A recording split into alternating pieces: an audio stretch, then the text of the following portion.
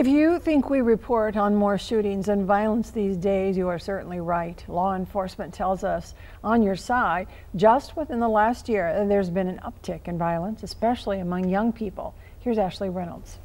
Greene County Sheriff Jim Arnott calls it alarming. He does not know the reasons why, but more kids are getting put in handcuffs.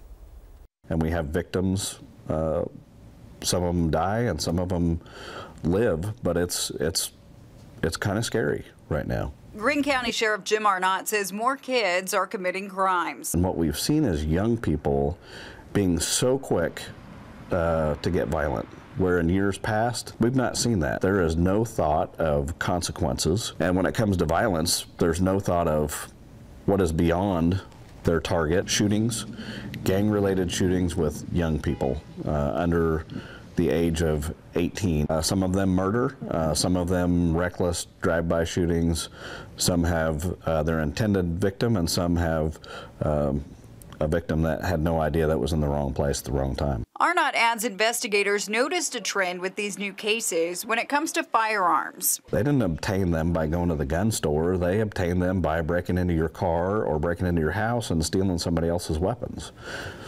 And so, you know, tough on crime is really probably the direction we really need to focus, and then hope that we can come up with some ideas with the school systems, children's division, juvenile, to kind of put our heads together and see how we can prevent it. This topic was recently discussed at a meeting with community leaders hosted by the Community Partnership of the Ozarks. We'll keep you posted if another meeting is scheduled. Steve? New at 6.